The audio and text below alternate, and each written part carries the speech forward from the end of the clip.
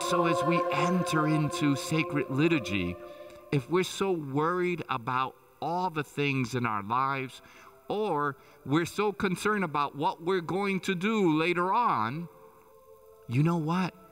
All the graces and blessings that have been given to you, you rejected. That's the truth. You rejected all of them because you didn't receive them. And if you didn't receive them, that means you've left them on the table of the Word and the table of the Eucharist. But for those who were open and receptive, you know them. They're full of joy. They're at peace.